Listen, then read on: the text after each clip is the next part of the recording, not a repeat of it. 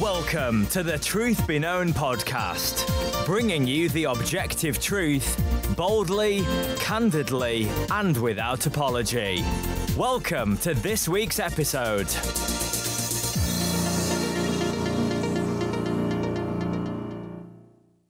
Welcome back to another episode of the Truth Be Known podcast. I'm Nathaniel Jolly. Ekkie Tepsipornchai. And guys, it's good to have you all back. We are continuing our series on the qualifications of an elder. And so let's just kind of jump right in. If you haven't been following us up to this point, I would really encourage you to go back and listen from the beginning, whether you are looking at becoming an elder or not, whether you're already an elder or not. Certainly it would be good for those group of people, but this is in the Bible, and it's in the Bible so that the whole church has an understanding of what the church is meant to look like, what its leaders are meant to look like, what the qualifications are. I think this is an area where really the church, at least in the West, it's severely lacking in knowledge. You can just look at search committees and things like that, and the majority of them are filled with well-meaning, God-loving people that have no idea what to look for in an elder or pastor because they don't know these passages. So today we're on Temperate. So let me just read our verse that we're in. Of course, we're in 1 Timothy chapter 3, verse 2 says, "An overseer then must be above reproach, the husband of one wife, temperate, sensible, respectable, hospitable, able to teach." And it goes on. We did the husband of one wife, or literally a one woman man, last week. Yeah. So temperate today. All right. Well, Ekkie, this seems like it should be a 10-minute conversation. It won't be because we're both pastors. So if we were Martin Lloyd-Jones, we could pull off like probably a 6-sermon series on this word. But that's right. I can't do that. So tell us what is temperate? What does it mean here? Yeah, in the Greek, there's a couple of different definitions that show up. One is being very moderate in the drinking of an alcoholic beverage. I don't believe that's what's in mind here, since the start of verse 3 talks about not being addicted to wine, which we'll get to that when we get there. The second definition, I think, pertains here, and that's being restrained in your conduct, being self-controlled, level-headed, someone who's not known by outbursts of anger, by belligerence, things of that nature. So it's someone who knows how to control basically his own temper. Yeah. And I think you made a good point when we're looking at these passages. I know, at least in my church, we're doing some classes on hermeneutics right now, and you'll know this very well. It will ring, and you'll probably have dreams about what I'm about to say. Context, context, context. Yeah, exactly. Context is king. And just as you've said in verse 3, he addresses the issue of alcoholic beverages, and so that it wouldn't make sense that he's dealing with that here. But yeah, literally it means wineless. Metaphorically, which I think is how we're taking this, is what we should be doing, is clear-headed, just as you've said. But I want to flesh this out a little bit because, when you think, okay, he's moderate in his temper, he's self-controlled. All right, no big deal. Let's just move on. But I think there's more to it than that. When you look at the word, it's not just moderate in your temperament, but it's self-controlled, clear-headed, vigilant. I mean, there's more that embodies this word than just he doesn't fly off the handle if he doesn't get his way, or if someone says something he doesn't like. And I thought maybe a good way to kind of describe this would be just to kind of think of the illustration Scripture gives in that we have in Scripture of the shepherd and the flock, right? If we kind of just dialogue through what a temperate man would kind of look like in terms of the sheep.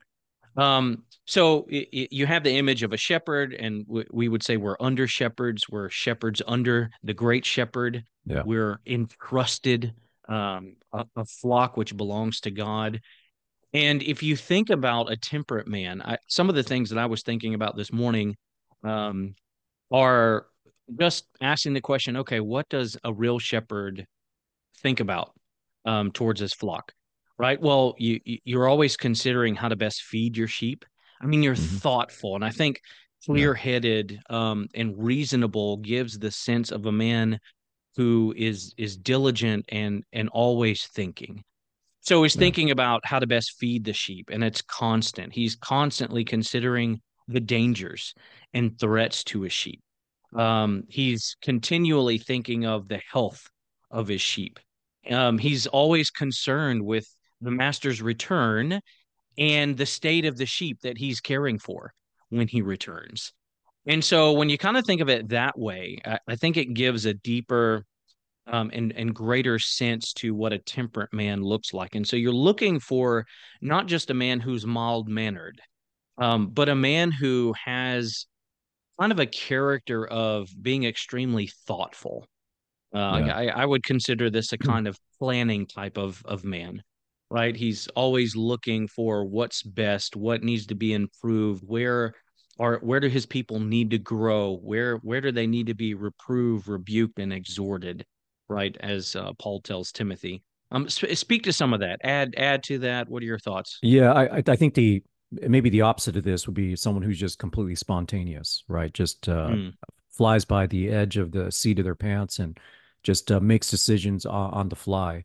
And there's a good saying out even in the secular world that I remember that a failure to plan is a plan to fail, right? mm, And so this is kind of a man, as you mentioned, he is thoughtful, he is intentional about what he does. And so that requires someone who's going to take time to think about when we think about the shepherd, he's thinking about the sheep. For us, that means we're thinking about the church, we're thinking about our people, right? So we're not always just thinking about tasks. We're thinking about what is the end result, which is to really shepherd and protect the flock. And it's also responding to, I think, trouble with the sheep. Sheep, we're called sheep for a good reason. We get ourselves into all kinds of situations, all kinds of trouble. We lose sight of God. We stop and trusting elders are Him. sheep too, so Yes, absolutely, absolutely. And so we have to keep one another accountable to that. And it's also how we respond to those situations. Now, just because the man is a planner, it doesn't mean that you can plan for every single possible situation.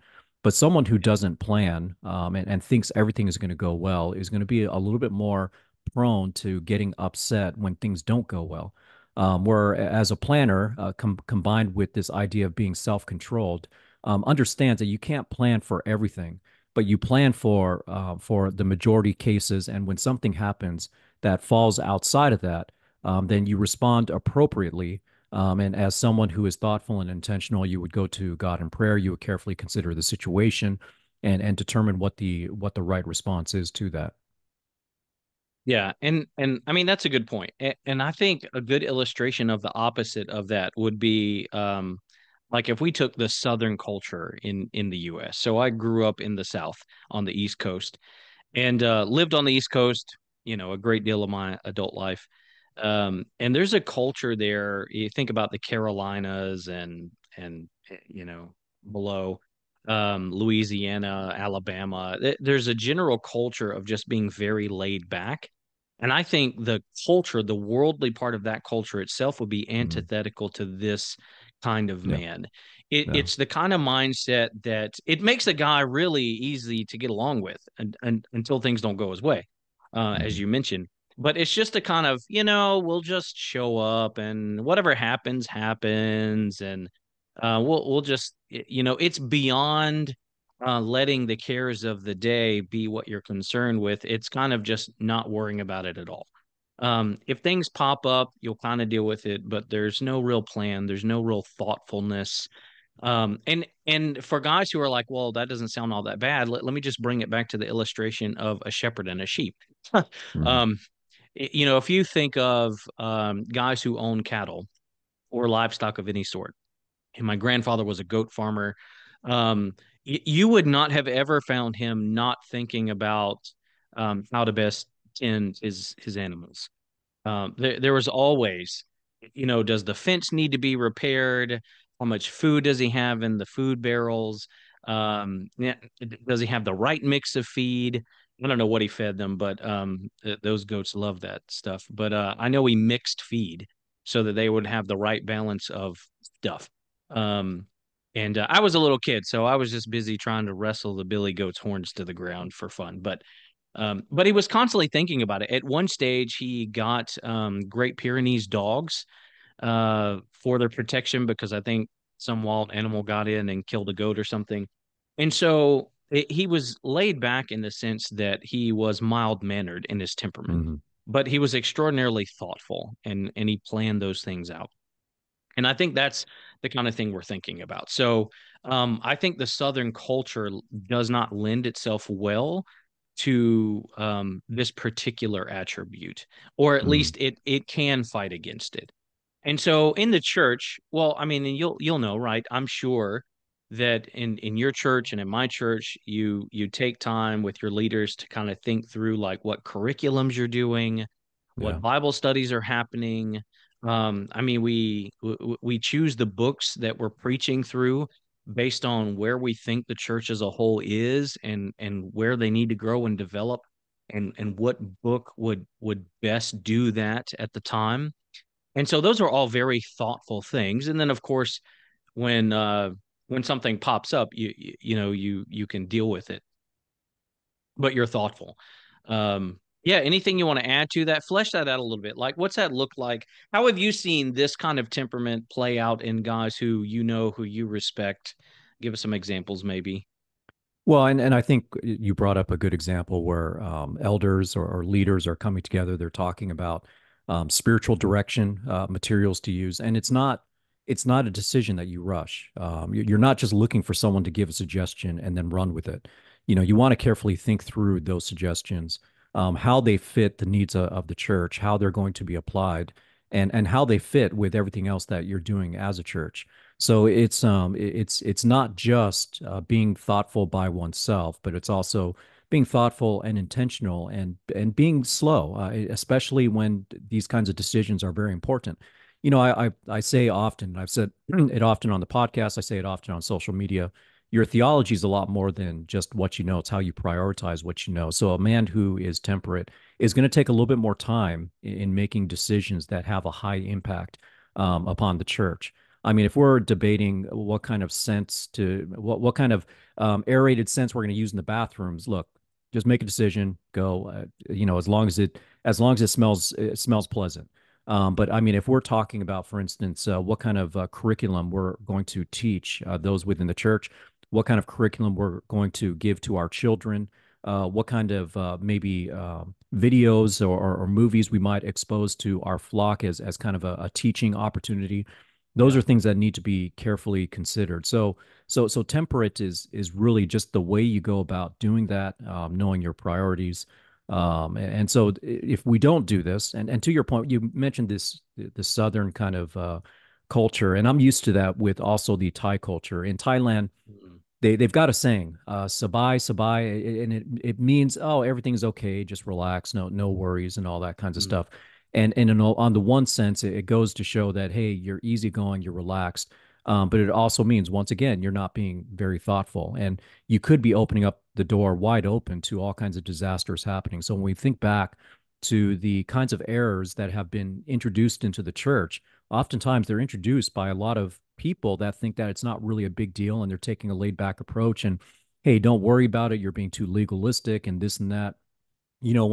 When the whole wokeness movements just started to appear, just kind of the first strands of it, a lot of the people that were discerning were sounding the alarm, saying this is where it's going to lead, and others were saying you're being an alarmist, this is the slippery slope, you're overreacting, just relax, we're this is fine.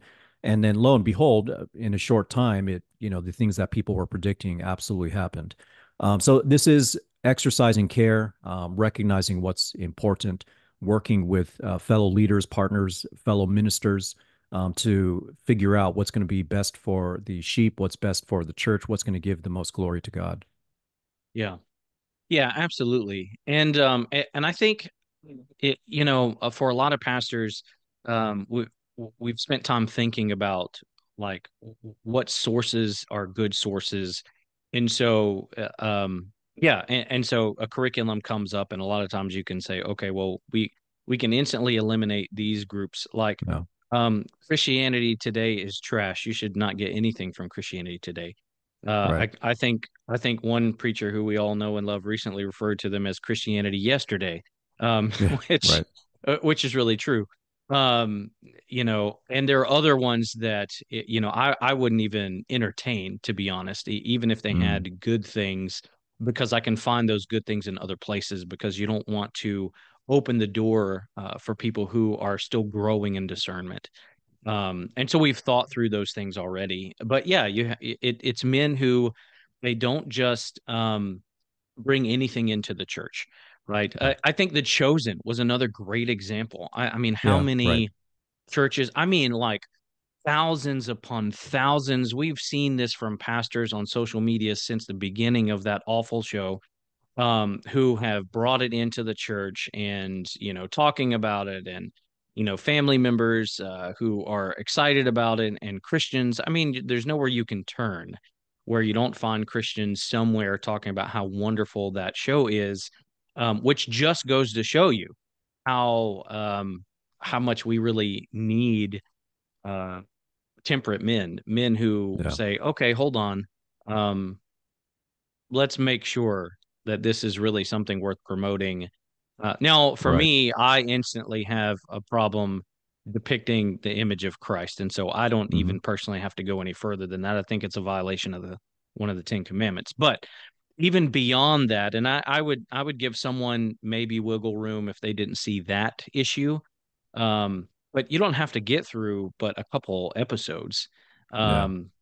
before you're like, okay, they're adding way too much. And then I think if I think if you just understand the culture of theater in general, you would know that they have to add to scripture to make a movie, and so that should make us Yeah. all uncomfortable, right? Yeah. But that's a And great example. right. And the flip side of that, obviously we're called to equip the church to the work of service, to the building up of the body of Christ, and we're also called to help our flock grow in discernment, right? But we're not trying to create this kind of climate where they have to check with us to determine if something can be listened to or to be watched. Yeah. But what we are talking about here is that within the church, there's a lot of different options you could choose when it comes to music, when it comes to materials, when it comes to things that you're going to expose your flock to. And I think we as leaders, it's not a matter of whether our flock can discern whether it's good or bad, but it's about us presenting what we think is going to be the best for the church. And look, a believer that watches The Chosen and is able to discern the areas where things are okay and not okay, things that are done well and things that are not done well, and understands that and is able to discern, I'm a lot less worried about. But when we talk about within the church, what are we going to endorse within the church? What are we going to do in terms of teaching the church? I think Yeah. if you're using materials that are far from perfect, and The Chosen is definitely an example of that, you are cheating your flock of so much better materials, specifically going to the Bible, rather than going to how Hollywood may portray certain scenes. And they certainly went way outside the bounds in how they portrayed a lot of things there. Rather than going to that, why not just go to the scriptures and focus upon what the scriptures say? If we start to spend so much more time on things that the scriptures don't say, then we are implying that the scriptures are not enough. Now, there's a little bit of a rabbit trail from this topic of being temperate, but these are the kinds of things that I think leaders really need to think through when Yeah. they are thinking through what they're going to expose to their flock. And recently there was the situation with Alistair Begg, right? And Alistair Mm. Begg is not a small name. I mean, he's well known. He's got a great ministry. He's been 40 plus years preaching. He's been a great resource. And I think everyone who ministers in the position of an elder or a pastor, a leader of the church, probably had to spend some time thinking through how do we process what is happening with Alistair Begg and the advice that he gave and the way he justified it. Yeah. Music, and I mentioned music. That's another area. Okay, we know that there are certain churches that are heretical churches, and that should be straightforward that we don't want to support those churches. We don't want to sing their music. Okay, what about artists who may be at a singing concert with some of those artists, right? Hmm. Then you start thinking through some of those associations and the impact of all that. It has to be carefully thought through.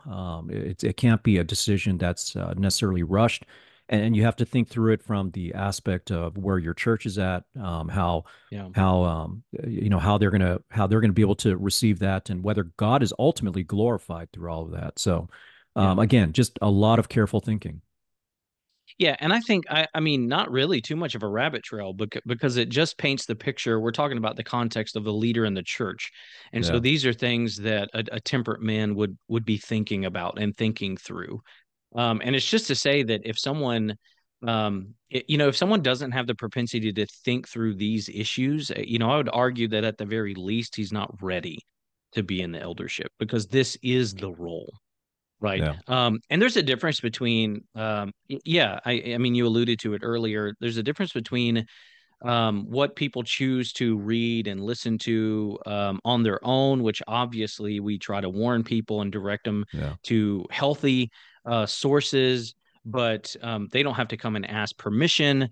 But in the church, right, it is the elder's role to make sure you are not introducing people to things that are heretical or things that open the door to wolves, as it were, or things that just aren't the best at your disposal. And I would argue even that it's the responsibility of the elders not to give the sheep just what's good, but what's best, which means we'll always be growing and we'll always be yeah. kind of looking to refine and reform. We like that word reform, as we find things that were better. And Alistair Begg, yeah, that was a perfect example, I think, because any healthy leader, it's sort of like if you have children. Now, neither one of us have children, but we understand this. If you have children and you're letting your child go to a sleepover, it's not just that you're considering the other kids that might be there, but you're also considering the parents, right? Who are these parents Yeah. that own this Mhm. house? What do they believe? Who are they? What are they involved in? I mean, a parent is asking all these questions, not out of paranoia, but out of a right sense of protecting their child. And in that sense, that's the role of an elder for a church too, right? You want to steer away from things that are harmful, and largely we understand that is you have different people in different areas of growth in the church, right? Different levels of spiritual growth. You have younger people in the faith in the church that will be more easily swayed by things because they're still growing in Right. discernment. You'll have guys who have a lot more wisdom. They've been walking with the Lord for a long time, and they won't be swayed by those things. But at the end of the day, you don't want to feed um, poison food to the congregation just because it won't kill everybody. I don't know Right. if that's a good illustration or not, but it seemed like one, Well, You don't want to yeah, give and the I kids too much junk food. right, and I think of the most emphasized commandment in all of Second Timothy, right? It's comes in Second Timothy chapter 4, where Paul says, "Preach the word," right? Preach the word, Mhm. be ready in season and Yeah. out of season. And then what does he follow that up with? Reprove, rebuke, exhort. Okay, now those things just by themselves, sometimes people may hear that and say, "Well, that's harsh," but it says here, reprove, rebuke, exhort with great patience and instruction. So the man who is temperate is not only thoughtful and intentional, but he's responding with great patience and instruction when these things are required, reproving, rebuking, and exhorting. And I think also of First Peter chapter 5, when Peter is instructing other elders, he said, "Therefore I exhort the elders among you as your fellow elder and witness of the sufferings of Christ and a partaker also of the glory that is to be revealed." Look at this, verse 2, shepherd the flock of God among you, exercising oversight. And he adds, not under compulsion. So you're not doing it like you're doing a job that you don't want to do. It's not something you do grudgingly, it's not under Yeah. compulsion, but voluntarily, extra, according to the will of God, not for sordid gain, but with eagerness. So there's a conduct that's tied to all this, not yet as lording it over those allotted to your charge. So you're not doing this just to throw your power around, but proving to be examples to the flock. And when the chief shepherd appears, you will receive the unfading crown of glory. So exercising oversight. This is what we're doing. We are exercising oversight, not under compulsion, but voluntarily, not for sordid gain, but with eagerness, not lording it over, but proving to be examples. And this is just a man that is tested, someone who has become more and more like Christ in his own walk, and can now be used as an example to the rest of the flock, and someone who takes that position and recognizes the wonderful blessing, but also the mighty responsibility that comes with it. Yeah, and I think another good illustration, thinking about a man being mild-mannered and thoughtful, sober-minded, would be, I mean, think about how often Paul refers to people in the church as his spiritual children. I mean, the whole Yeah, Corinthian church, for instance, yeah, right? And so if you just think, okay, what would a diligent parent how would they be responding to in the raising of their child? I think that is an applicable illustration to the elders of a church, right? You have God's children, and in some sense your own spiritual children in the church, and you should be no less diligent looking after the church for their sakes and their growth in Christ, than a physical parent would be with their children. And so I think that's helpful. And obviously, this isn't in a condescending way.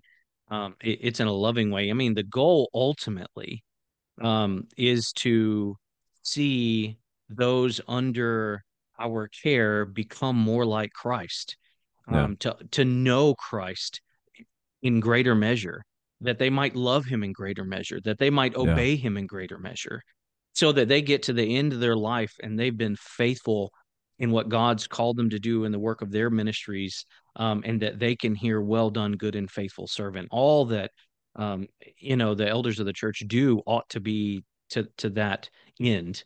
Um, yeah, Yeah, I and want I to read think. something. Oh yeah, Oh, go go ahead. ahead. What do you got? Oh, I'm just going to quote something from Augustine of Hippo, but go ahead first. Yeah, I'm looking at Acts chapter 20 now, when Paul visits he has the elders at the church of Ephesus come to see him, and he's going to see them for the last time. But he says this in Acts chapter 20, starting from verse 27. For I did not shrink from declaring to you the whole counsel of God, the whole purpose of God. In verse 28, be on guard for yourselves and for all the flock, among which the Holy Spirit has made you overseers to shepherd the church of God, which he purchased with his own blood. So, be on guard for yourselves and for all the flock. So there is a vigilance. You mentioned that word earlier in verse 29. I know that after my departure, savage wolves will come in among you, not sparing the flock, and from among your own selves, men will arise, speaking perverse things to draw away the disciples after them. And look at this, verse 31. Therefore, be on the alert. Again, that vigilance, remembering that night and day for a period of 3 years, I did not cease to admonish each one with tears. Now, in this case, when we think of someone who's temperate and self-controlled, we see here in verse 31, Paul is at time been broken down into tears trying to admonish them with the truth. And I'll tell you what, if there is any kind of emotion that is going to demonstrate the love of Christ to people, it's going to be the emotion that comes from your love for them, right? Your concern for them. It's not someone who's going to be angry, who's trying to throw around power, who's getting frustrated because the sheep just doesn't do what he says, but it's someone who is willing to have the heart of Paul, where for a period of 3 years, he did not cease to admonish each one, even with tears. Yeah. No, that's good. And I think this is a good place just to remind guys, which we'll, I'm sure, do with every one of these characteristics, is that no one does, no one lives in these things in a state of perfection, right? Right. No one can be perfectly um, prudent. No one can be perfectly temperate. But the overall character, and even one who's seeking to grow in these things, right? And the elders grow spiritually the same way everyone else does, being in the Word, being in prayer. Yep. And I think this is let me read this from Augustine to Hippo, because I think it's a great uh, quote that lends itself to um, not only the elder needing to have this characteristic, but why he needs to have it in terms of being an example for others. So he says, the man then who is temperate in such mortal and transient things has his rule of life confirmed by both testaments, that he should love none of these things, nor think them desirable for their own sakes, but should use them as far as is required for the purposes and duties of life, with the moderation of an employer instead of the ardor of a lover. And so he's talking about just loving the things of the world, basically. And so I know sometimes guys will look at pastors and say, "Oh, well, you're just a pietist." Yep. You've never been Yep. accused of that, have you, Ekkie? Of Um, course not. uh, but in reality, I can speak. Piety is godliness, right? Now, Yeah. Yeah. pietism is something different. We won't get Right. into that here, but you do want to be pious. You want to be holy, and the elder is meant to be a man who demonstrates in his life that he has little concerns and love for the things of this world. It doesn't mean that he doesn't enjoy the things of this world. I mean, God's given us lots of common graces. I mean, Yeah. coffee and bacon, two common graces to mankind. Enjoy them. Um, Pizza. Pizza. Yay, amen. Yeah, there are other things, recreation, Yeah. different forms of recreation that are healthy and good. But I think you'll find a man who is thoughtful in all of those areas too, and that would be covered in this temperate. And so you'll find a man who is, I think, maybe a little more cautious as to what he fills his mind with, what movies he's watching. And I think this is an area where oftentimes, guys generally in the church can look at elders and say, "Oh, well, you're just pious. You're too you're too Yeah. holy. You're holier than thou," kind of thing. No, it's a man who understands that you cannot get out of your mind the things you put into it. Um, and that filling your mind with things that aren't the best, sometimes they're just actually bad. Yeah. But even at times, things that just aren't the best, it's not worth the battles that you may fight because of that later on. So Right. you're watching give you a good example. You're watching a movie. There's been tons of these throughout the years that we've fought against. Groups of people in the church would leave church Sunday and then go watch this movie that was riddled with all kinds of filth. Maybe it was pornographic stuff. There's been several movies that were popular for that. And I would hear Christians say things, "Oh, we just skip past those parts." I mean, really? Well, you have to get to the part to be able Yeah. to skip it, which means you're going to see something that's Yeah. going to cause your imagination to go places it shouldn't. And so I think a temperate man would say, "You know what? I want to stay away from that temptation. I'm just not even going to watch that. It's not worth it."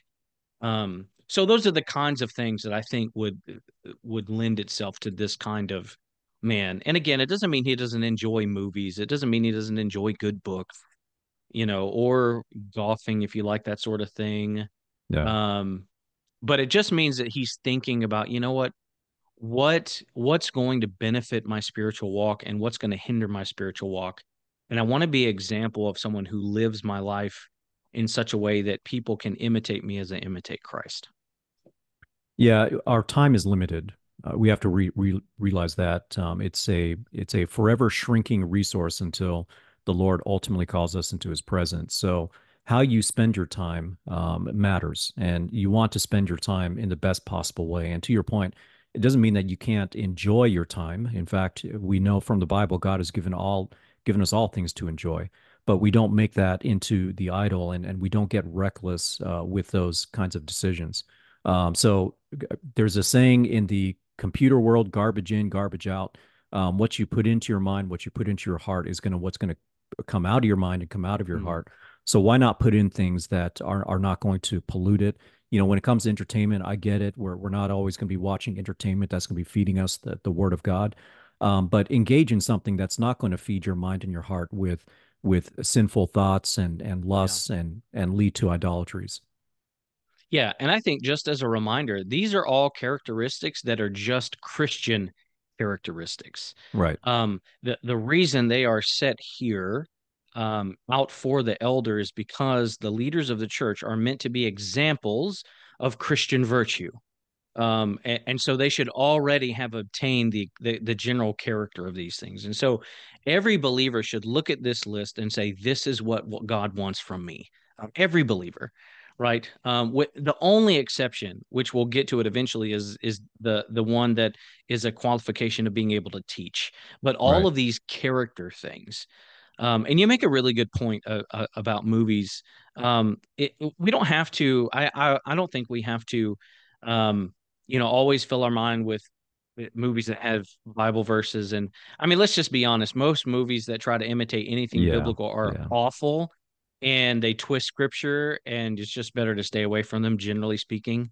There might be some Yeah. exceptions out there. Christian movies are an extremely mixed bag, and I don't find a lot of them to be all that good. Now, documentaries that may be a different story. So, I mean, things like American Gospel that Yeah. talk about some and addresses what the true gospel is, and you hear from a lot of good and faithful men of the church.